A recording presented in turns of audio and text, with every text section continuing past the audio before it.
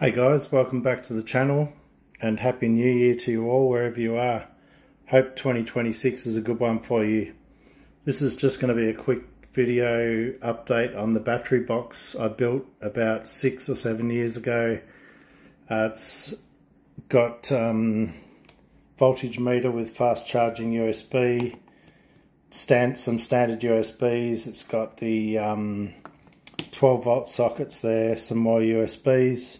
It's got 2 lights on the front, 2 on the side there, Andersons for paralleling another pack or charging via solar.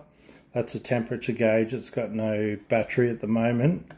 So I'll just open her up and show you a couple of changes I've made to the system. So there's the cells. They're the grey Calb 60 amp hour cells, 4 of those in series.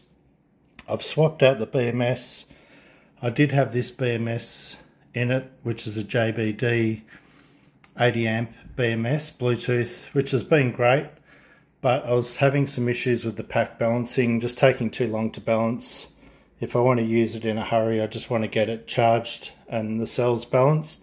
So I've swapped that out for a JK 80 amp BMS, and yeah, it's been a great move. I've just finished installing that, charged it up, and it just charges and balances really quickly. It's the 1 amp balance BMS, and yeah, it's just really has the edge over the JBD with the active balancing.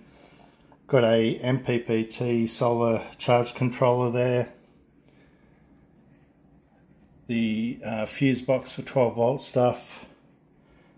That's about it. It's just been running great. I highly recommend building your own box if you're comfortable using raw cells and installing a BMS. That's it for this one, guys. Take care. Bye now.